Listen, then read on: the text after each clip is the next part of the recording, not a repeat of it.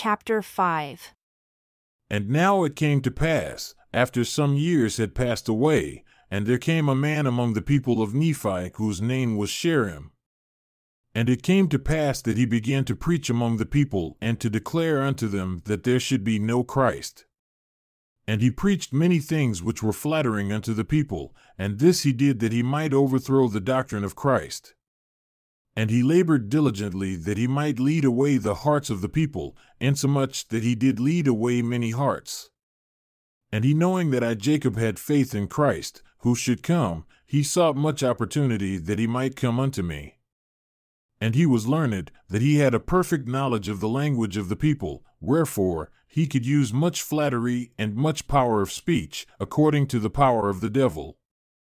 And he had hoped to shake me from the faith, notwithstanding the many revelations and the many things which I had seen concerning these things, for I truly had seen angels, and they had ministered unto me. And also I had heard the voice of the Lord speaking unto me in very word from time to time, wherefore I could not be shaken. And it came to pass that he came unto me, and on this wise did he speak unto me, saying, Brother Jacob, I have sought much opportunity that I might speak unto you, for I have heard and also know that thou goest about much, preaching that which ye call the gospel or the doctrine of Christ. And ye have led away much of this people, that they pervert the right way of God, and keep not the law of Moses, which is the right way, and convert the law of Moses into the worship of a being which ye say shall come many 100 years hence. And now behold, I Sherem declare unto you that this is blasphemy, for no man knoweth of such things, for he cannot tell of things to come. And after this manner did Sherem contend against me. But behold, the Lord God poured in his Spirit into my soul, insomuch that I did confound him in all his words. And I said unto him, Deniest thou the Christ which shall come?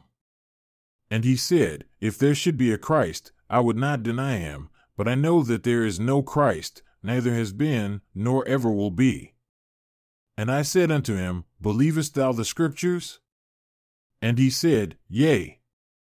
And I said unto him, Then ye do not understand them, for they truly testify of Christ.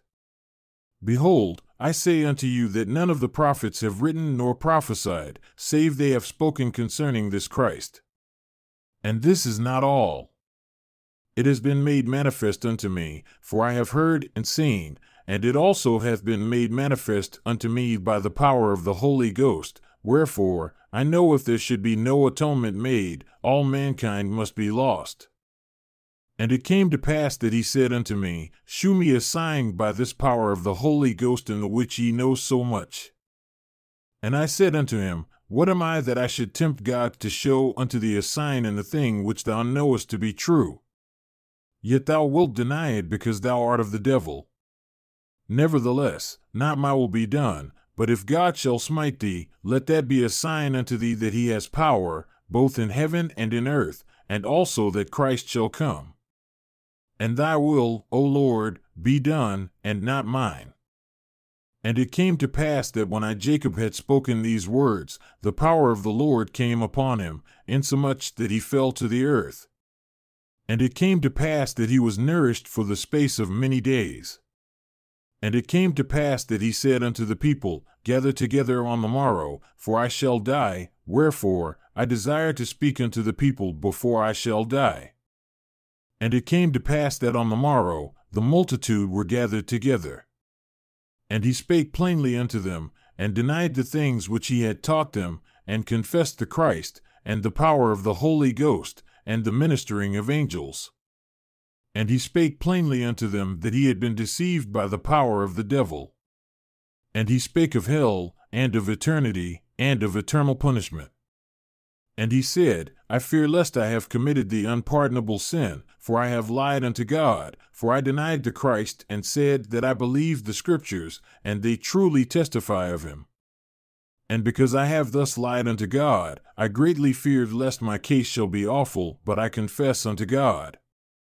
And it came to pass that when he had said these words, he could say no more, and he gave up the ghost. And when the multitude had witnessed that he spake these things as he was about to give up the ghost, they were astonished exceedingly, insomuch that the power of God came down upon them, and they were overcome, that they fell to the earth. Now this thing was pleasing unto me, Jacob, for I had requested it of my Father who was in heaven, for he had heard my cry and answered my prayer. And it came to pass that peace and the love of God was restored again among the people, and they searched the Scriptures and hearkened no more to the words of this wicked man.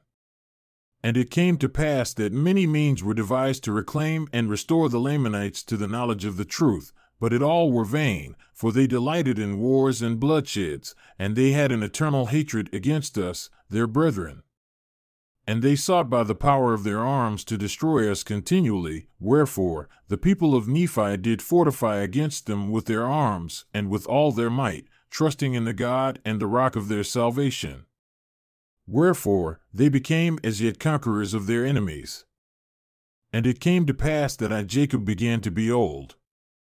And the record of this people being kept on the other plates of Nephi, wherefore I conclude this record, declaring that I have written according to the best of my knowledge, by saying that the time passed away with us, and also our lives passed away like as it were unto us a dream, we being a lonesome and a solemn people, wanderers cast out from Jerusalem, born in tribulation in a wild wilderness, and hated of our brethren, which caused wars and contentions. Wherefore we did mourn out our days. And I, Jacob, saw that I must soon go down to my grave, wherefore I said unto my son Enos, Take these plates. And I told him the things which my brother Nephi had commanded me, and he promised obedience unto the commands. And I make an end of my writing upon these plates, which writing has been small. And to the reader I bid farewell, hoping that many of my brethren may read my words. Brethren, adieu.